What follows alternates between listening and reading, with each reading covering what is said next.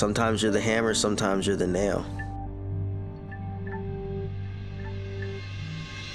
Sometimes you're the one smashing other people, and sometimes you're the one that's getting smashed. And it's that duality that keeps us humble, and also it shows us like our flaws, right? It shows us our flaws, our weaknesses, and it shows us our strengths, right? When we're playing to our strengths, we're the hammer. And sometimes, like when other people are exploiting our weaknesses, that's when we become the nail.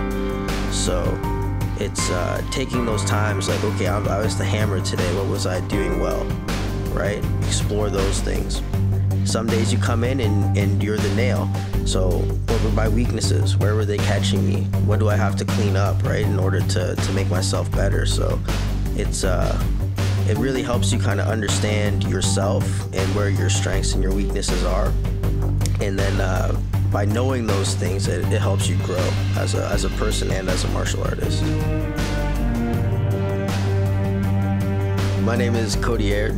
I'm a purple belt in Jiu Jitsu, and I train out of United Brazilian Jiu Jitsu in Cobourg, Ontario.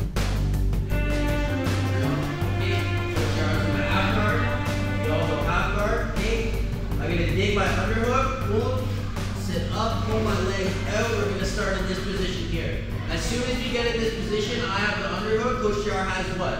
What's it called? Who knows? The wizard, okay?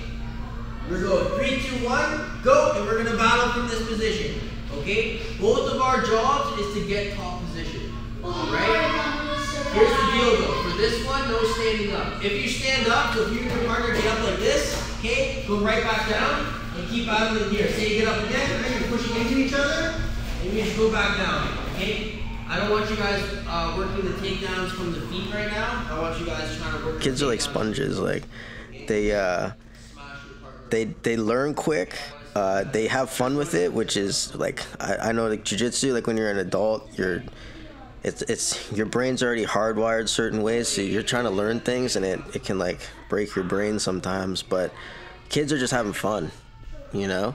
So they'll just try it. It doesn't matter to them. Like you show them something, and you, even in my head sometimes I'll show technique, and I'm like, all right, like half the room's not gonna get this, right? And then by the end of like, you give them 5 minutes, and all the kids are doing it, right? You give that same thing to a group of adults. You're sitting there like, you gotta re-explore these movements like the next class. Half the people, like, forget them, you know. Whereas the kids, they grab it. And and once they have it in their heads, they just continuously do it without being asked to revisit it. So it's pretty interesting how their brains work.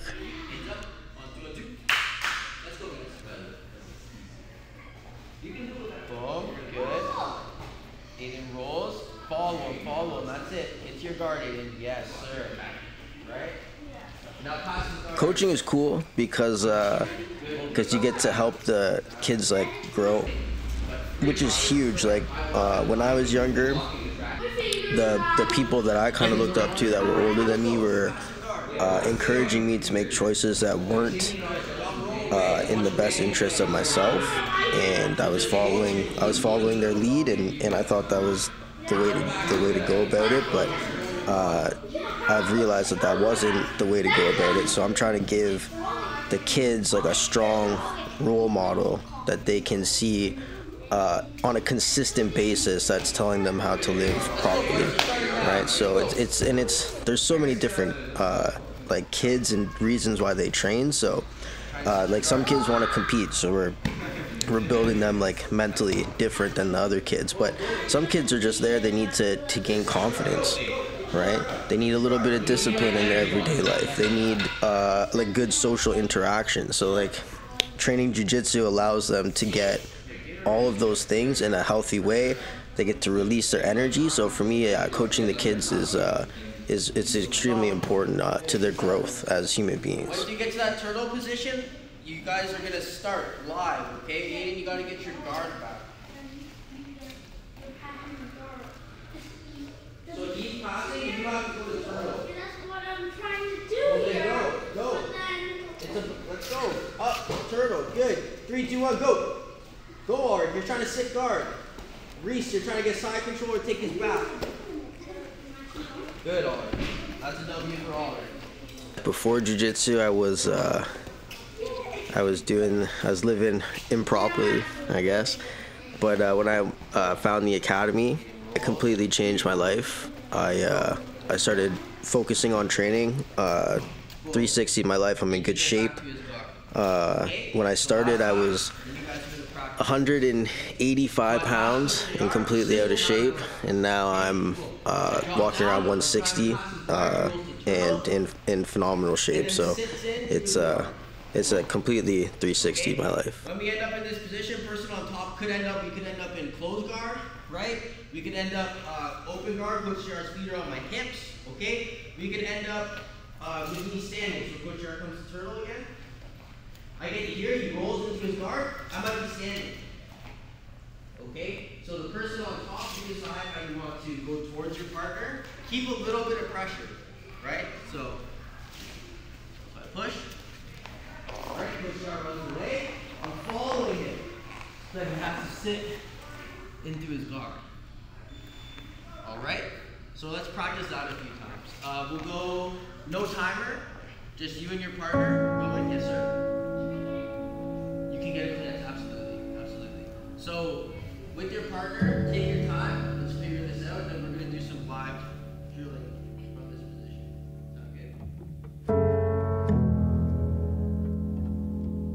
You work so hard on the mat, so the rest of your life can be easy. You come out, you train hard. Like, that's the hardest part of your day. You go to the gym, you train. That's the hard part. Dealing with your other challenges that come up in your life just gets easier after you've trained. Everyone should be trying to do some kind of martial art at some time in their life to be able to know what it's like to be in combat with another human being. Because I think a lot of people, they think they can fight and they think that they're tough and they think they're strong, but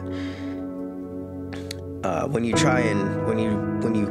test yourself against other human beings, you realize pretty quickly that you're not that tough, you're not that strong, and your cardio's not that good, right?